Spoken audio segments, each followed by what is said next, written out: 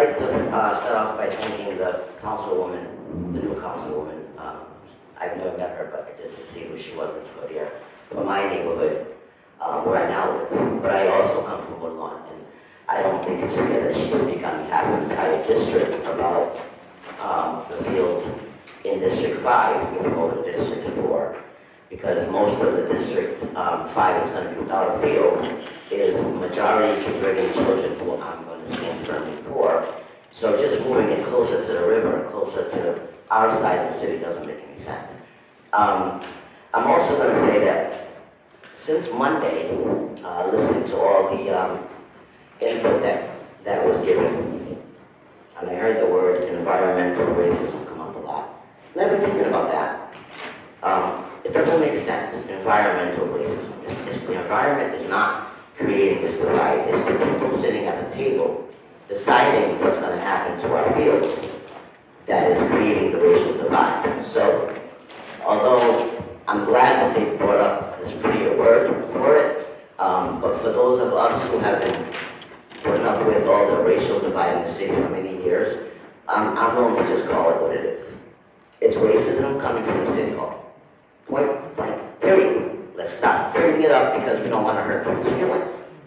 On Monday, we saw quite a display of when people get their feelings hurt, you know, they get to storm out of the room. Well, we don't get paid to be here.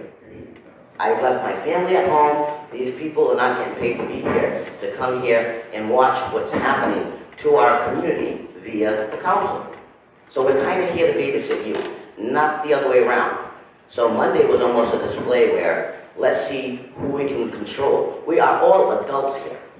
No one's going to tell us how we should feel about what you guys are proposing, voting on, or whatever. If we are operating with emotion, that's our job because we feel compassion for our city.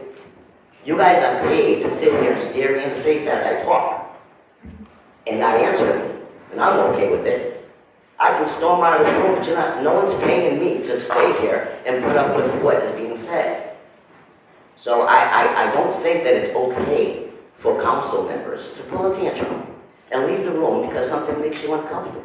That's going to happen. You took the seat for a reason. So I'm going to end by saying, the same way that you have a council president, so make sure that the council is in order.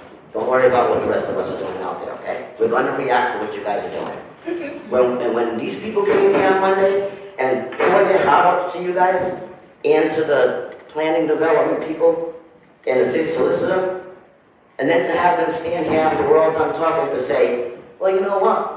Yeah, we probably heard what they said, but we're going to find a loophole and sell it anyways. We're supposed to just hold our mouth shut and not say nothing? We're going to react. We're humans.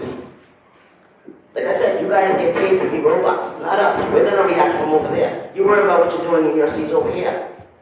No one's going to check me. I'm an adult. I come here. I'm wasting my time to come here because I care, not because no one's paying me to do it. So I don't expect none of you to be paying here to tell me how I'm going to act out there. If you guys have to have a meeting to figure it out how you guys are going to react when we do something out there and you're going to pull a tantrum and walk out of the room, then do that. Check yourselves first before you decide you want to check the community who's voting for you to be here.